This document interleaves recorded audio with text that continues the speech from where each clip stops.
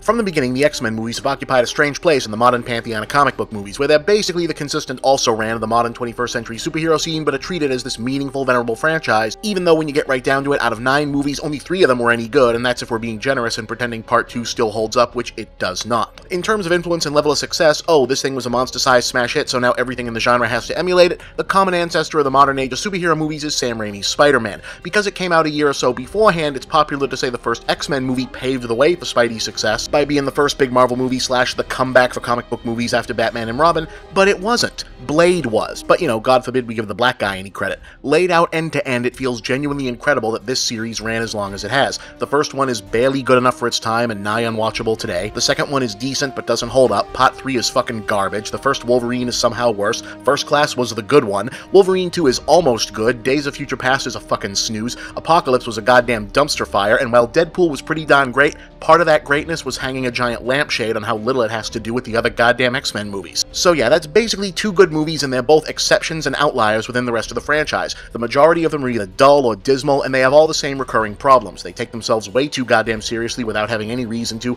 They zero in on 1 or 2 characters, usually these 2, and shove the rest of what should be an ensemble cast off to the sidelines. They tend to have surprisingly generic action scenes despite near-limitless potential to do more offered by the premise and the characters, and speaking of squandered potential, holy fucking shit, have these movies consistently taken one of the most vibrant, visually arresting universes in the entire medium of comics and reduced it down into grim, bleak, dreary-looking sludge. And when they do try to lighten it up and have some fun, it all ends up looking like a fucking mid-90s UPN show. For a series that long, that is an abysmal track record. I mean, sure, the Fast and Furious movies didn't really figure out how to be good until a few movies in, but they kept it up after that. The X-Men franchise pretty much stood around with its dick in its hand until a totally new director took a totally different approach with a completely revamped cast, and the studio's response to that was, hey, that was great, so let's follow it by going right back to the shitty version we were making before. They even brought back the singularly mediocre talents of Bryan Singer, because, you know, everybody loved that fucking Jack and the Beanstalk movie so goddamn much, and yet they keep making a shit ton of money off these things. Sure, Apocalypse didn't do all that hot, but Deadpool banked so much coin it really didn't matter. So while the Fantastic Four are probably going to wind up back over at Marvel just in time for Robert Downey Jr. to decide,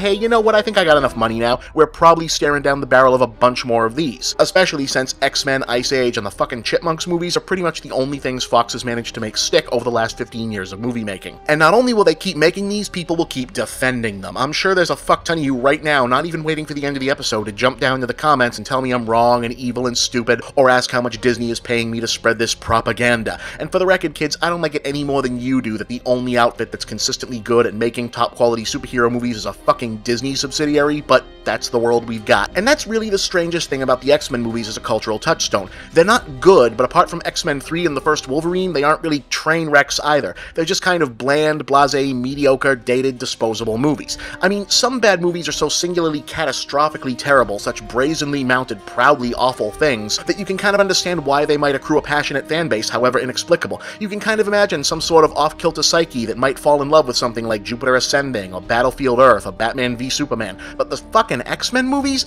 I don't know, to me, dying on this particular hill feels like ordering minute rice as your last meal. But I also kind of understand it, because what makes the X-Men franchise mediocre instead of flat-out bad is that it did some things right, and it did one thing rightest of all. This fucking guy. To be clear, there are other good things in these movies. Hugh Jackman was a legit discovery, zeroing in on gay equality as the central marginalized civil rights analogy was inspired. Opening the otherwise forgettable first movie with young Magneto in fucking Auschwitz was pretty much throwing down the gauntlet on how seriously they plan to take this shit, even though they didn't really end up following it through. And Naked Blue Rebecca Romaine probably drop-kicked more viewers into puberty than any other superhero character since Catwoman. But in terms of why the series looms so much larger than it otherwise deserves to, particularly for the millennial generation, I really do think it all comes down to Patrick Stewart as Professor Xavier. Here's the thing, the X-Men movies managed to ignore, reject, flub, fail at, and occasionally outright piss all over almost everything that made these characters and stories worth adapting in the first place. Their world feels small and drab, the characters look, act, or both like pared-down, boring versions of themselves, the aesthetic is ugly as sin even compared to the comics at their worst, they weirdly tame, sterile, and sexless even by the standards of other PG-13 studio fare, and especially considering the material they're supposed to be working from, and apart from First Class, they all just keep rehashing the same conflict. All true, through all problems. But what's also true is they unquestionably nailed the central escapist, in the most literal sense of that word, fantasy of Professor Xavier and his school for the gifted. The idea that if you were a young person who was different, strange, unusual, didn't fit in, or even actively hated, persecuted, or abused in whatever town or family circumstance had placed you in, that you could find your way to a posh, lovely boarding school where Captain Picard, you know, the leader of the cuddly, safe, politically correct, non-confrontational version of Star Trek, would reassure you and tell you that your weird differences actually made you a special, wonderful snowflake who was actually better than the normals and maybe even a goddamn superhero? Yeah, you bet your sweet fucking ass that shit stabbed right the hell down to the emotional nerve center, lodged there, and broke the goddamn handle off for a shitload of audiences,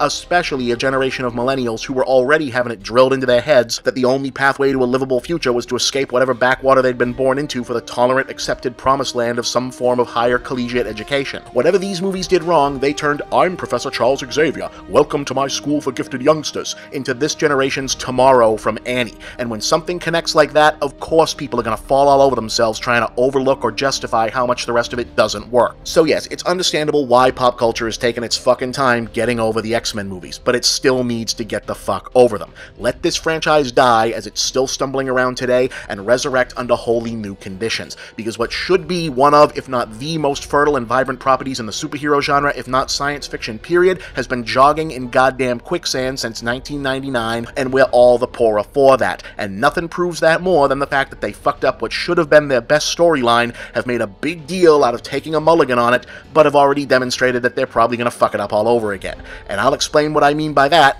next time.